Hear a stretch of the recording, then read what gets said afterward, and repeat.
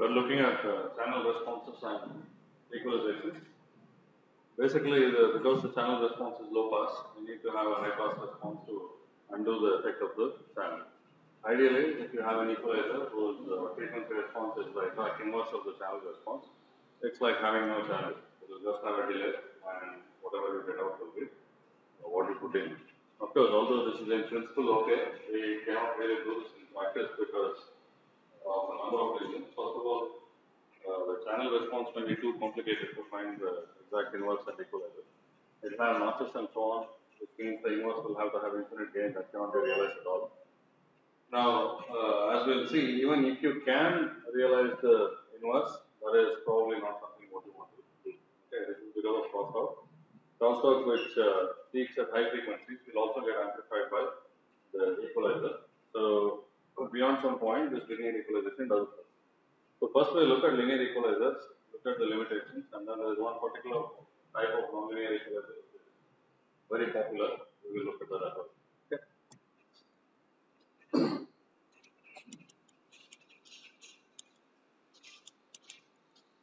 Basically, equalization refers to having some transfer function either in the receiver or in the transmitter or both. Okay.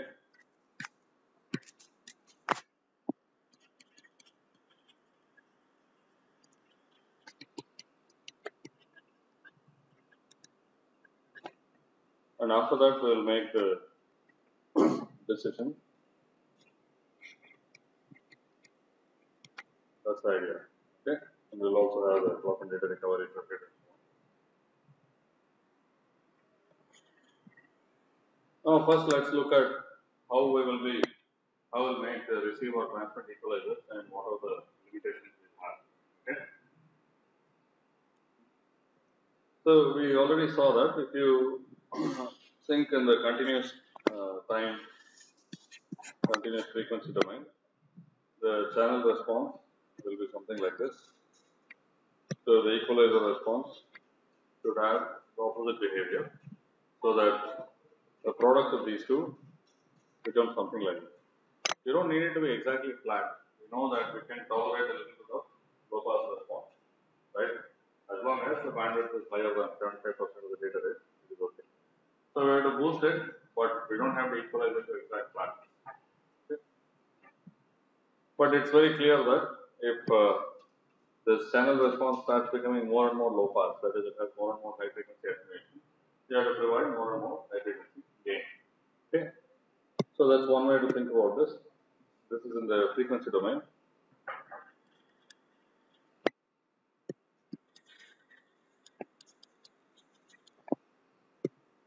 Alternatively, you can think of it in the time domain.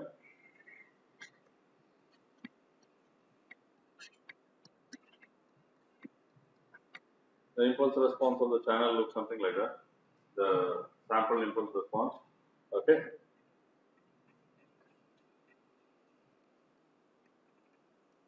Here I don't mean the, sorry, this is not the sample impulse response. What I meant was something else.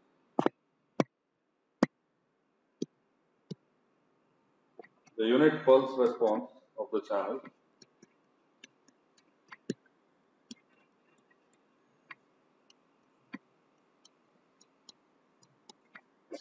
this is what it looks like.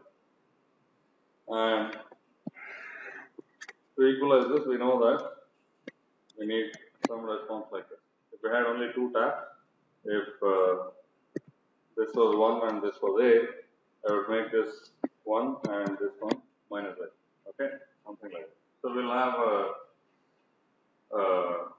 two-tap response. This has to be implemented in discrete time. Okay. Now, how do we implement these things? First of all, typically it turns out that this continuous time equalizer is what we implement in the receiver. Okay, because it comes immediately after the channel. We have assumed that we have not yet sampled the data, so we can't use this discrete time techniques here, right? There is no sample data available, so we have to use the continuous time equalizer. And it's also a good thing in that the good part about it is it's a continuous time equalizer, So it doesn't depend on the sampling part of it. We know that the sampling in the receiver comes from clock and data recovery circuit, right? That's what tells you where to sample. Now, this continuous time equalizer in the receiver, this is independent of the timing. Okay, so if it was dependent on the timing, you have to worry about whether that thing will start up correctly, so that you can equalize and so on. There can be some conflict.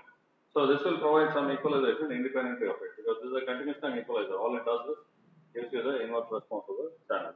Okay, and because we are talking about very high frequencies and so on, the type of transfer functions we realize in the continuous time equalizer is somewhat limited. Okay, typically it is limited to a single zero. And I'll show it as a single pole. You anyway know that we can't have only 1 plus S plus Z1 without an accompanying pole, right? This is not possible. And frequently you have more poles as well. Okay. Now, how do you do this? Typically, the way it is done is to use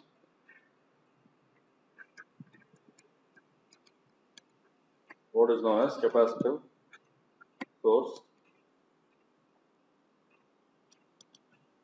degeneration. I think you know what source degeneration is, right? What is it? You have a resistor at the source, so basically the overall transconductance becomes determined more by the resistor and not by the transistor. Okay, so this is degeneration.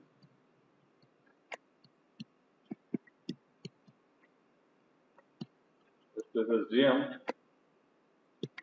what is the effective transconductance? GM 1 plus GMR. Assuming GMR is very high, it will be approximately 1 by R. That was the idea. Now what we want to do is, we want a high pass type of behavior. That means that we should have a transconductance that is increasing with frequency. So what should we do? Yeah. So what is done is, you have additionally a capacitor. Okay.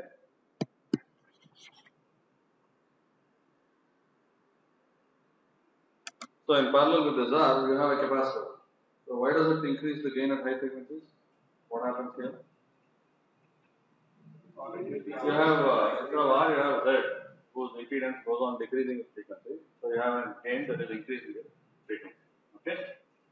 So, and if you want to sketch the Bode plot of this, what will you have? Magnitude of ID by Vi, and you want to plot it versus omega. What will that look like? What is it at very low frequencies?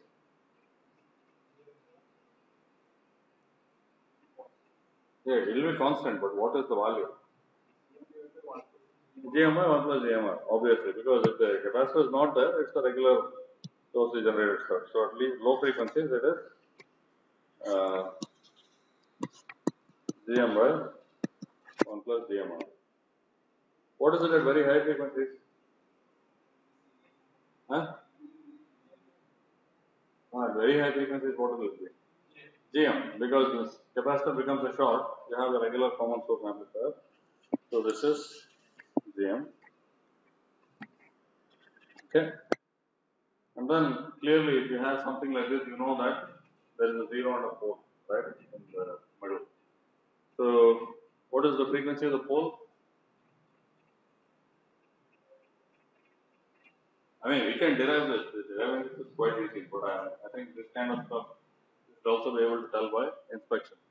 How do you find out the pole frequency? We are looking at a first order system here, right? GM by C. Or more precisely, what is it? Yeah, so it's basically GM plus 1 over R divided by C. That will be the pole frequency.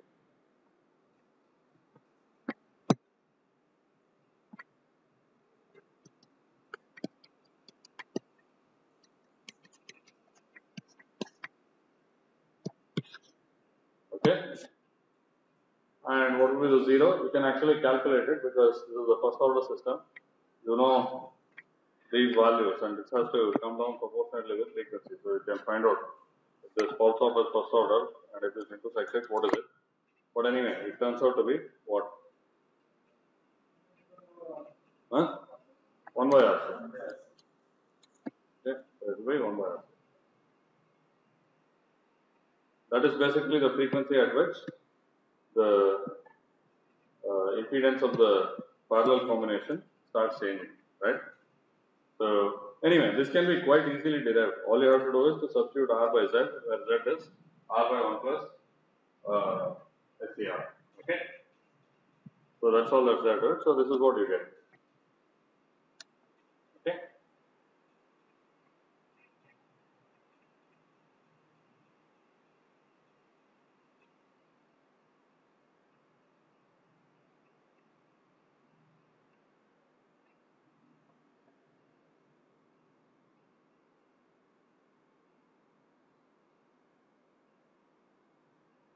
This is fine. So this is typically what is used for equalization.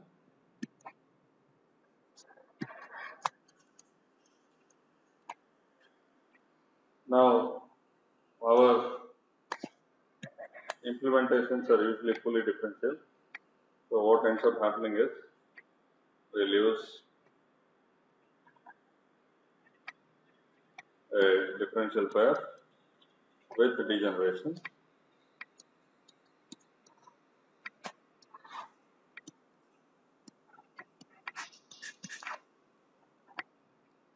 Okay. So if this is the input, so this will be, so let's say this current is I0 and I0. This will be I0 plus some ID. This will be I0 minus some ID. Okay.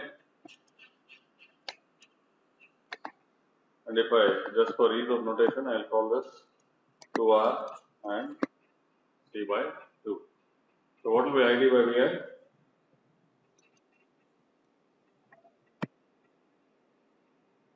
ID by VI in the Laplace domain.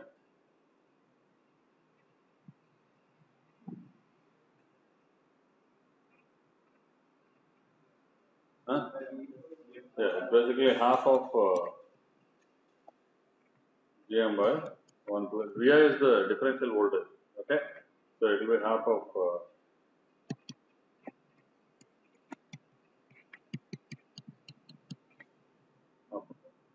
right. Now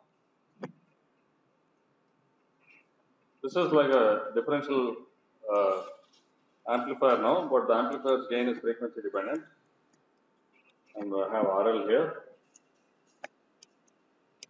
What is the output voltage VO?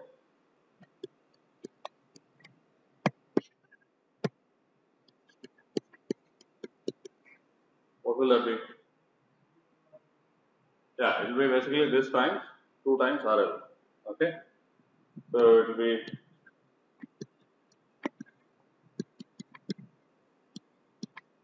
where Z is the same thing, right? So this will come out to be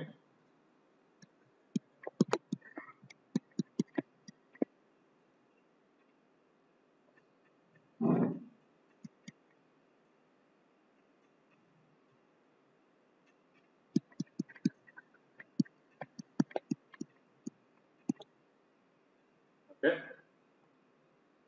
The DC gain will be GMRL by 1 plus GMR. Okay, so that's pretty obvious. Like if this capacitor is not there, that's what you'll get. And at high frequencies, what is the gain? It's just GMRL. Okay, this is fine.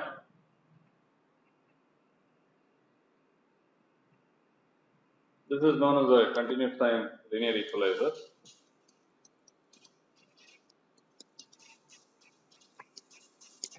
or CTLE for short. Okay.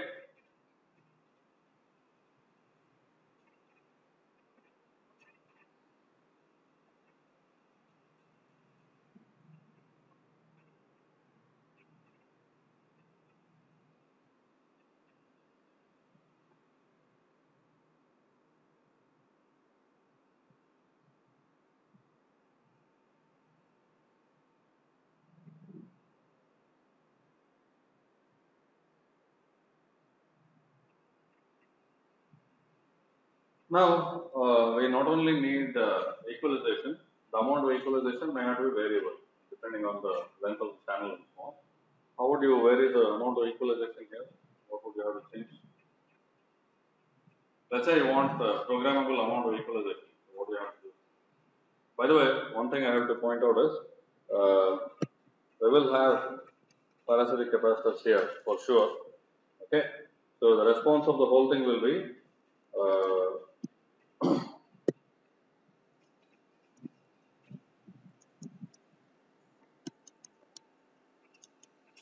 this is the DC gain, and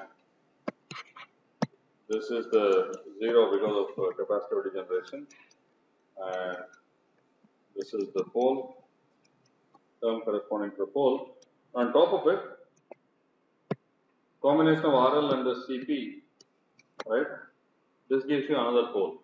Okay, so like I said, you'll have at least two poles, if not more.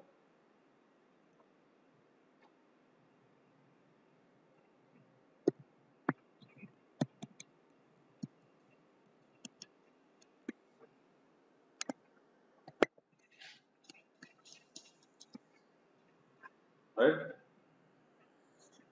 Now, the exact shape depends on where the two poles are in relation to the zero.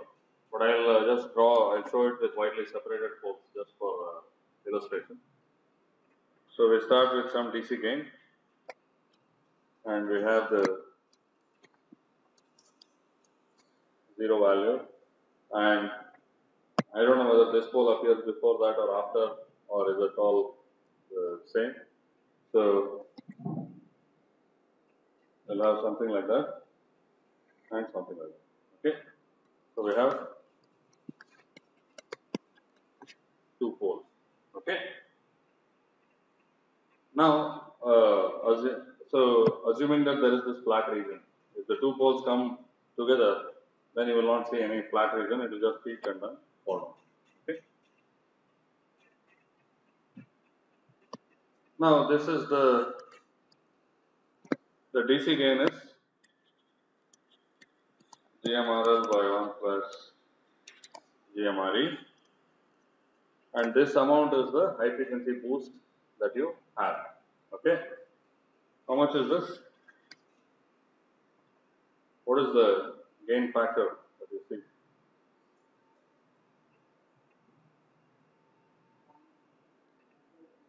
1 plus GMR. Yeah, assuming you see the flat region, it will be.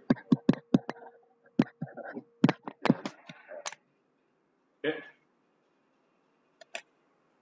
So you can essentially, now this is supposed to equalize the channel which is falling off like that, and let me assume that this corresponds to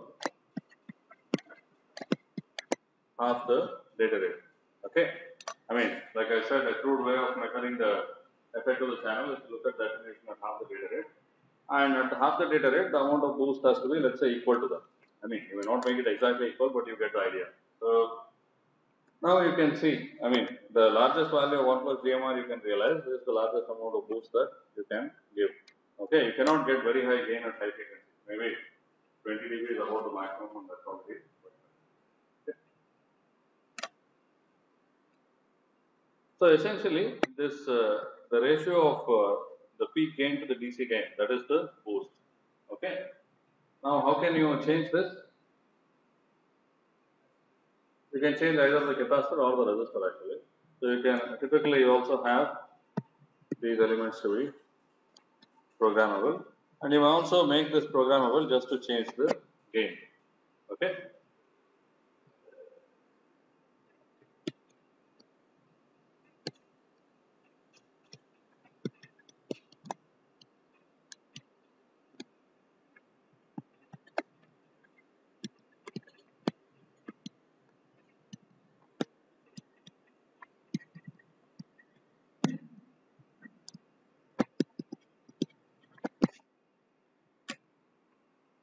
To program gain and equalization, you have to change all this.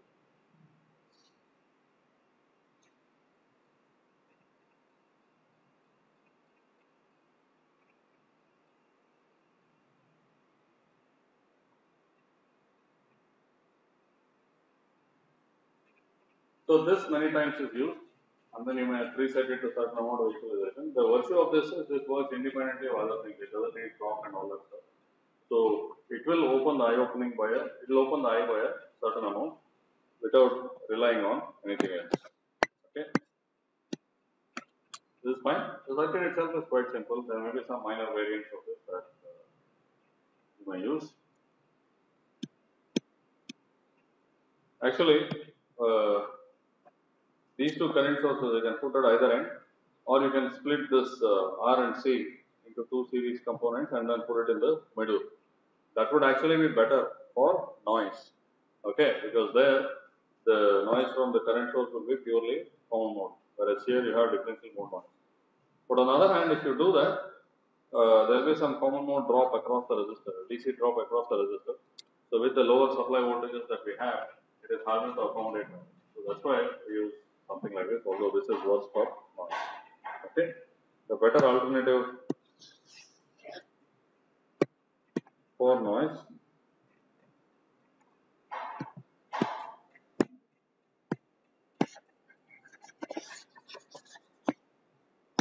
would have been to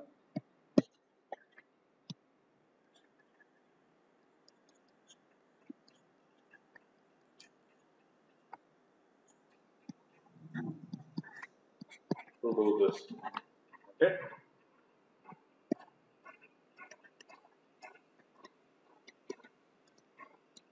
That's the advantage. The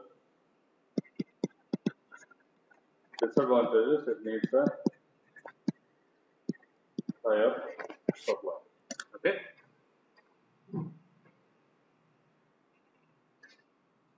Any questions?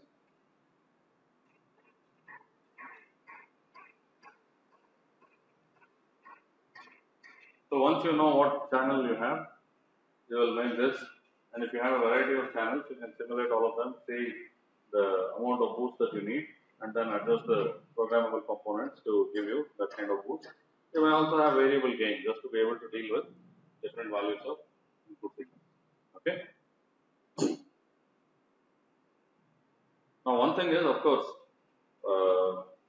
this equalizer is a linear equalizer. So that means that the input amplitude must be small enough so that this whole thing works in a approximately linear mode. The small signal linear range, right? So you can apply voltages of a few hundred millivolts, but not beyond. Right? I mean, it basically depends on how much degeneration you have. Is it okay?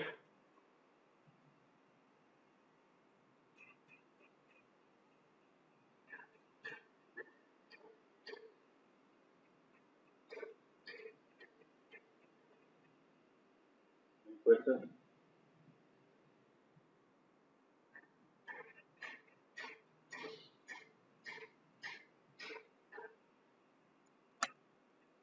Now, instead of in continuous time, you can do this in also in discrete time. Okay. So there are a couple of ways of doing that in the receiver. So first,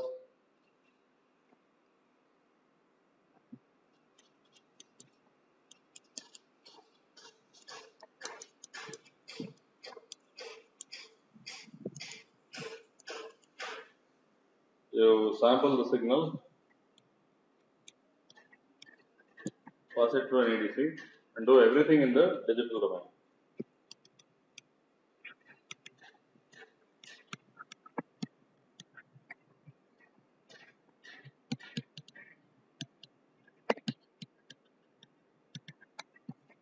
Okay. So this is done sometimes. In fact, at very high speeds also now this is becoming the preferred way of doing things. Another possibility is, but the only thing is, I mean, this type of stuff is not likely to be power efficient because the ADC working at that rate is going to consume a lot of power. Like if you are operating at 10 gigabits per second, you need at least 10 gigahertz ADC, right? Because most of the energy of the 10 gigabits per second signal is at 5 gigahertz or below. So at 10 gigahertz ADC or maybe a little bit beyond that is sufficient. But people are in fact trying to do these things. Even at even higher speeds, let's say 32 gigabits per second. The reason is once you do have the stuff in digital, you can use very complicated algorithms. But this is likely to be quite power hungry. Okay.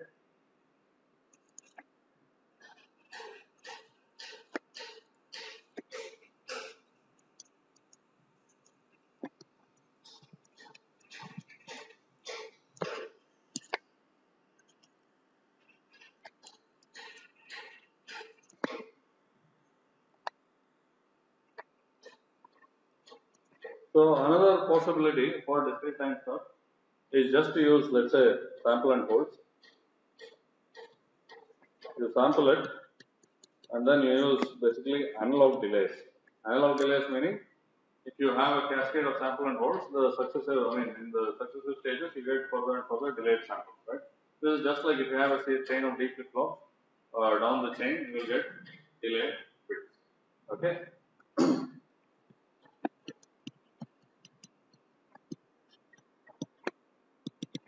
So this can be done, and then you can have a weighted summation of these things to implement a discrete time filter.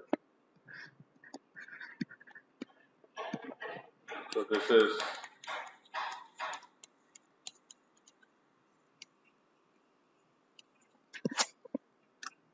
was used for some things, but actually this is, as far as I know, not used very widely. If you can sample the signal very well, maybe then you can go into digital and do it.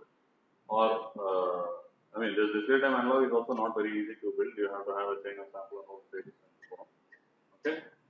And of course, the sampling instant has to come from the clock and data recovery circuit. That's the only way, right? So, it is somewhat complex. It is in principle possible, but we don't do it as often.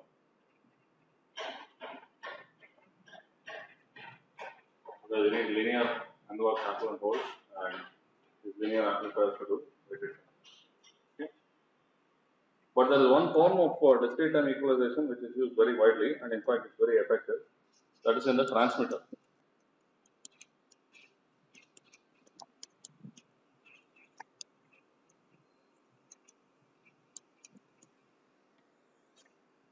Okay. So discrete time equalization, basically implementing an FIR filter, is used in the transmitter very widely. Why is it easier in the transmitter than the receiver? What do you think it is?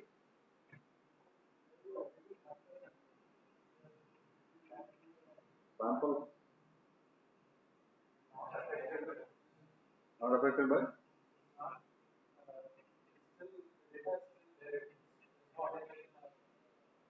Okay, that's true. No, the most important reason is like how do you make so to make an FIR filter, what you need is a bunch of delays, right? And summation. Okay. So in the receiver, what is it that you have to delay? You have to delay the received analog signal. In the transmitter, the digital bits, right? Basically, the transmitter is sending digital bits. So the signal is actually in a very simple form. When it goes through the channel, goes through all this attenuation, it becomes really a continuous valued signal. Okay. Otherwise, in the transmitter, it's just a binary or maybe a four valued signal, right? So because it's a digital signal, it's very easy to implement delays. How do you implement delays for a digital signal? Flip-flops, right? Flip-flops are certainly easier to make correctly than a sample and hold which preserves the value, right? Because the sample and hold will have its own attenuation, distortion, all these things. Whereas a digital bit can be delayed easily using a flip-flop, right? This is because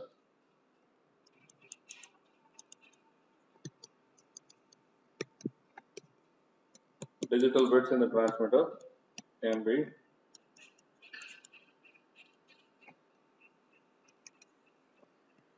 delayed easily using flip-flops. Okay? So that's why if you have some set of bits AK, right? And let's say I need to implement a filter of the form.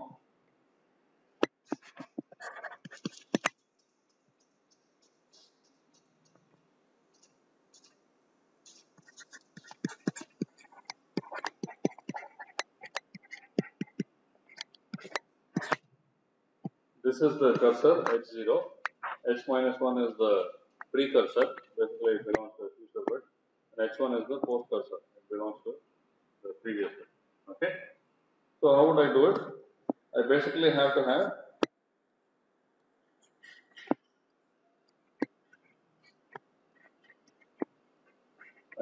I'll show a chain of 3 flip-flops. I need only 2 delays, right? I can sum this one and that one. But the flip-flops will be there for clocking anyway. So I'll show a chain of 3 flip-flops. You understand? Right? So then I have this clock.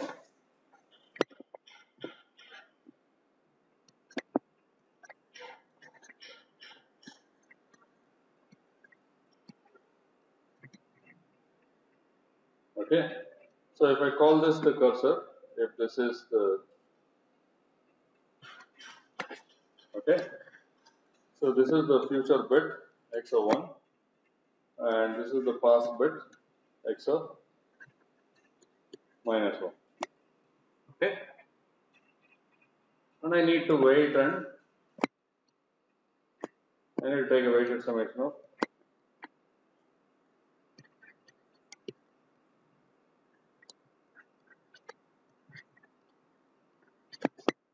okay.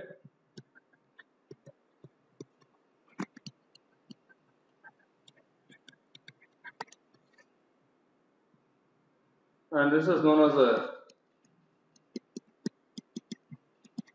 semi-digital implementation of the FIR filter. Semi-digital meaning the delays are actually digital delays, they are not analog.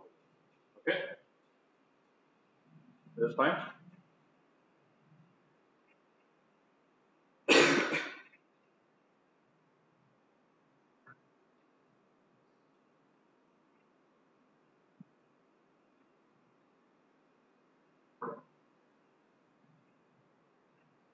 So, because this is so easy to do, this is done quite widely. This does have some disadvantages as well.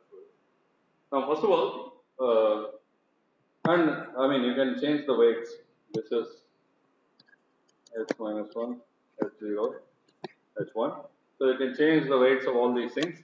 Changing the weights of h minus 1 and h1 will change the amount of equalization. If you set h minus 1 and h1 to 0, you have no equalization, you just have the cursor. And if you adjust the amount of h minus 1 and h1, you can get different amounts of equalization. Okay? And h0 also you can change if you want to change the transmitted amplitude, right? So h0 just is changing the transmitted amplitude. Okay? This is fine. Now, how do we implement this? This implementation, this weighted summation, like one of the popular ways of making the transmitter is the following. I mean, I'll assume that our transmission channel is differential. That is, you have a pair of lines going from here to there. So, one of the ways of making the transmitter is just to use a differential pair.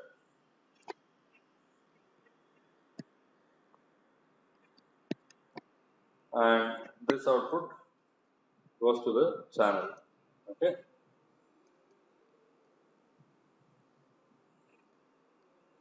At these high speeds, everything tends to be differential.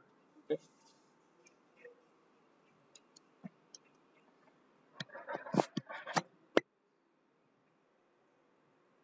Now, what is this driven by? This is driven by the digital bit. So again, we can have a flip-flop that is fully differential also. I mean, the pseudo differential or fully differential, we can do that. And that's what happens. So we'll have a flip-flop. This will be the Q1, Q bar of the flip-flop. Okay. And this is clocked by some clock. At the rising end of the clock, these things change, and you'll have a change bit. And this voltage at the input of the channel, I mean, assuming that, let's say the channel presents some R0, will be basically, what is that? What is it going to be?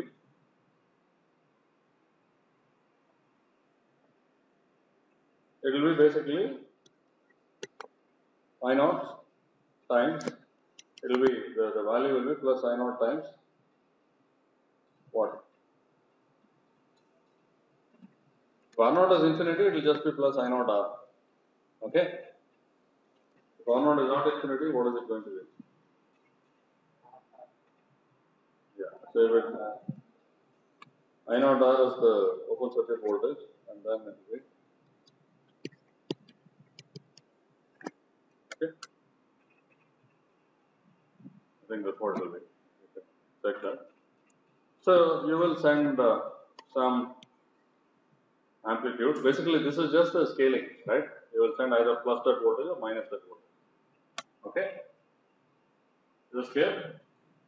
And by changing I0, you can change the gain or basically the transmitted amplitude. So it's easy to change this. You can have a number of parallel current sources which you turn on and off, and you can program the transmitted amplitude.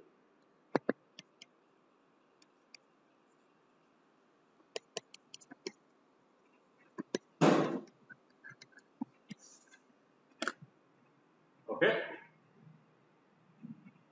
Now, how will you implement equalization in a transmitter like this? What do you have to do?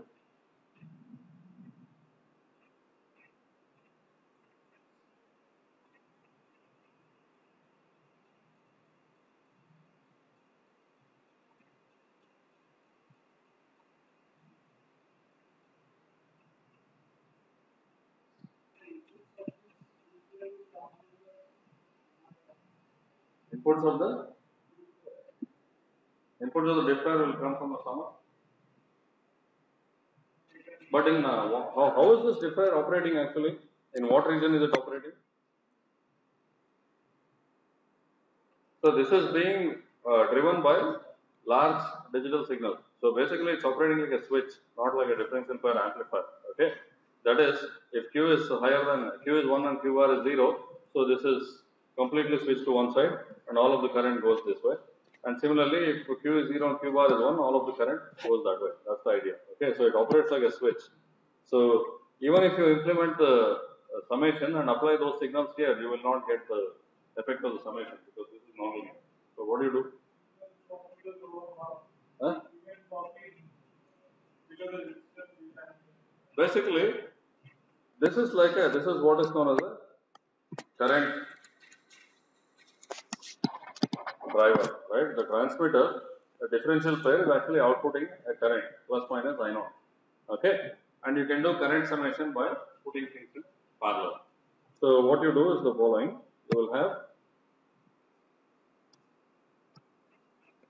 let's say, the terminating resistors, and these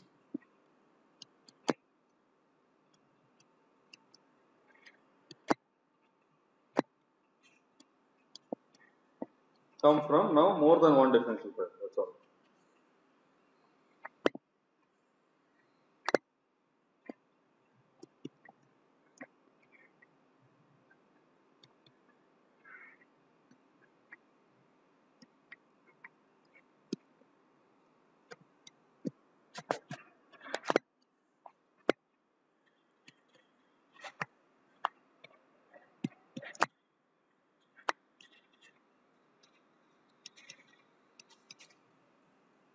Okay, and where do these come from?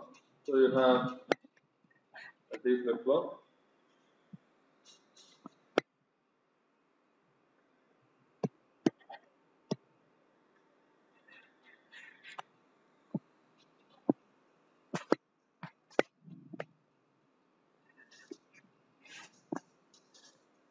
I'll show a single unit connection like this, but the flip flops themselves are typically differential also. Okay, and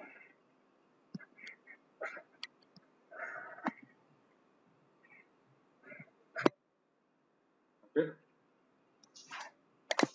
so all these are driven by the same clock.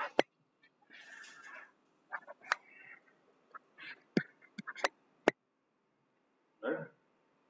So the delayed bits are driving the different flip flop.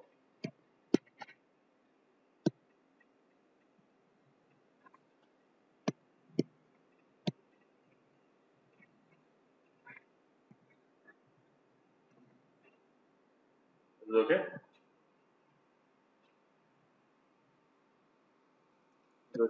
These are the outputs.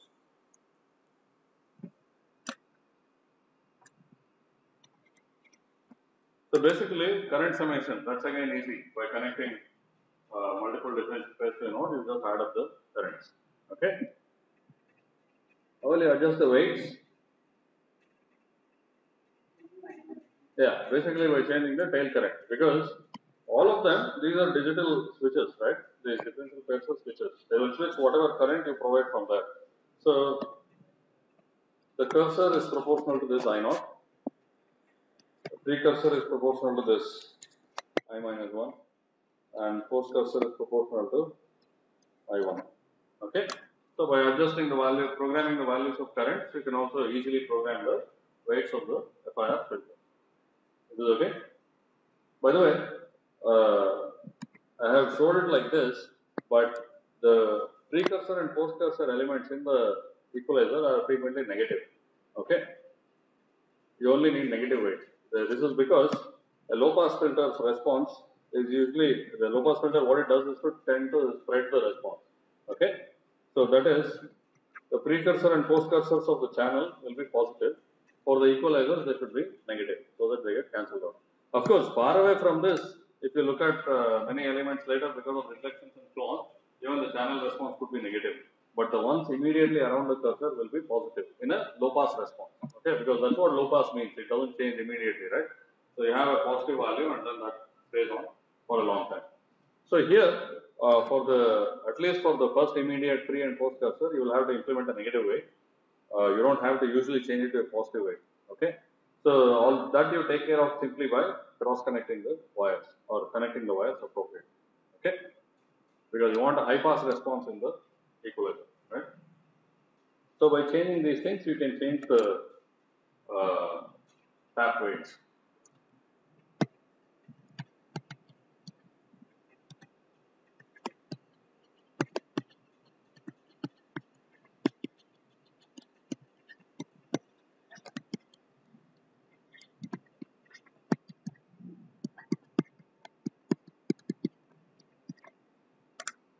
Okay.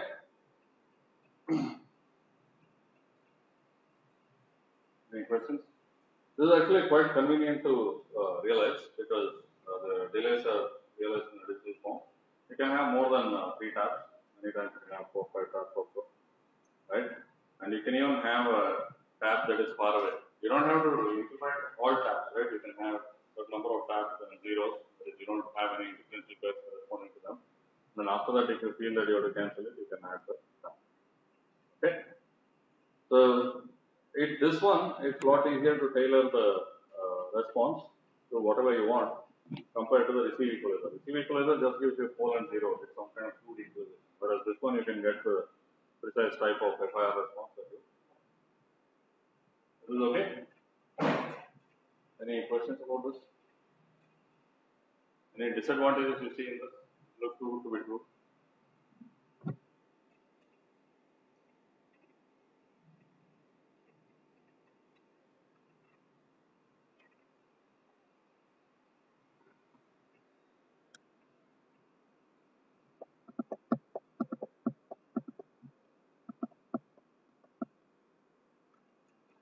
So what I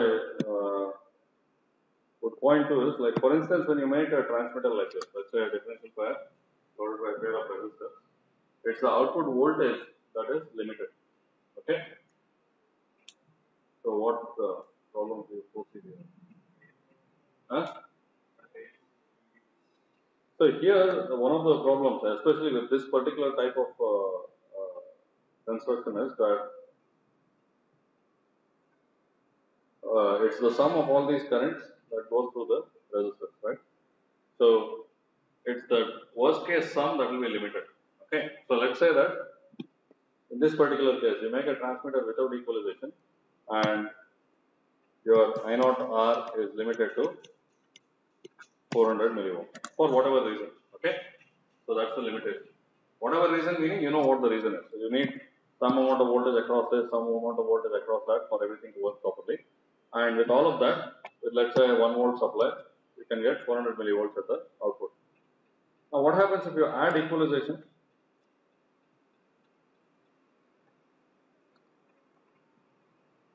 What will be the amplitude of the signal that you can send? Or what is the worst case output of the equalizer? We have a filter. What's the worst case output? Filter driven by a binary signal. So you have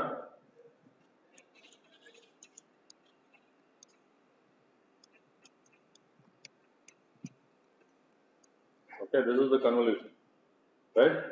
And let's say this is a binary signal, meaning it's either plus or minus 1. Okay. What is the largest signal you can get out of this? We have discussed this in the context of ISI. All basically, this is the absolute sum of all of these things. Okay. Now, like I said, this h minus 1 and h1 will be negative. But as far as the worst case signal is concerned, they add up in a positive way. Okay. So if you are, let's say, limited to 400 millivolts here, this is, in this case, we have only the cursor. This is H0, that is limited to 400 millivolts. Okay. Whereas in this case, with equalization, H0 plus H1 plus H of minus 1, this is limited to 400 millivolts. So what does this mean? H0 has to be smaller, right? The signal that you send has to be smaller. Okay? You understand? This is like changing the gain of the filter. That is, you can accommodate more equalization, but you have to reduce the DC gain itself. Okay? So let me do it with one particular, with a single tap example. So let me first take a case where there is no equalization. So that means I will just show it as a tap H0. Okay. So what will we be transmitting? We will be transmitting either plus H0 or minus H0 in response to the bits that we see. Okay. So now I have a two tap equalizer. Two tap meaning I have, let's say, H0 and H1, and H1 is less than 0. Okay, which is what I expect from a linear equalizer. Okay. So if I have alternating bit pattern, that is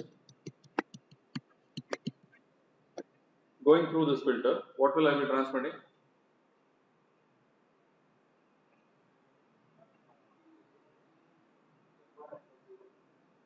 Well, basically I have H1 plus H0 and minus H1 plus H0 and so on. Okay. Now let's say this H0 is supposed to be, this H1 by H0 is half. Okay. That is the cursor, the post cursor ISI can be half of the main tap. So then clearly this means that H0 can only be 1 by 1.5 times this one. This is clear? So now, when this goes through a channel, you will get an output signal whose amplitude is H0 for consecutive identical digits. When this goes through this channel, if it is equalized correctly, again you will get only H0 because the other one will get cancelled out, right? But the amplitude will be smaller. Okay? So just think about this.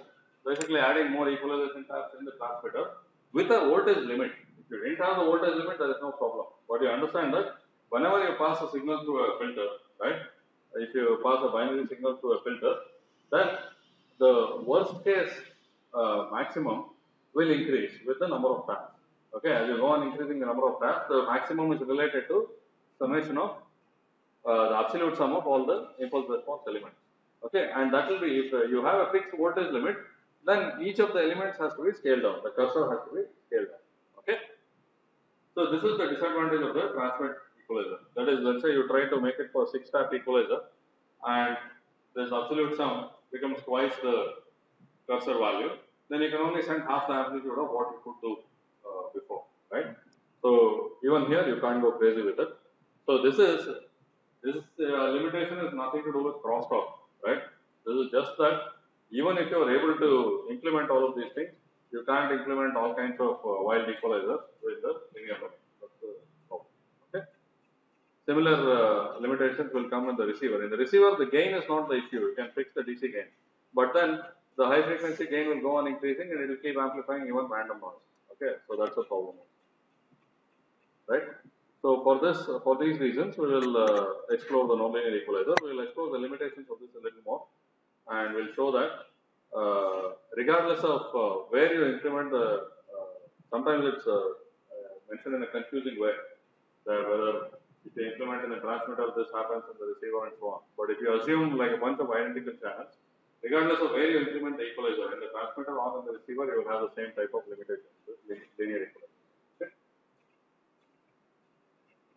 Any questions about this?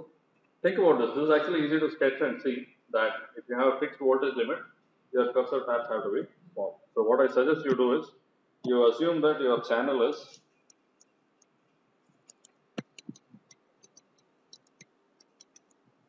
okay versus an ideal channel. Now for this you would implement an equalizer which is 1 minus half Z inverse, whereas for this you won't do anything, it would just be 1. Now assuming that the transmitter amplitude is fixed, you implement this one and that one. Let's say the transmitter output amplitude is 1 volt, and then see what comes out of the channel, the amplitude of the equalized data that comes out of the channel. It will be very easy to see. Okay, there's only a few minutes. Any questions?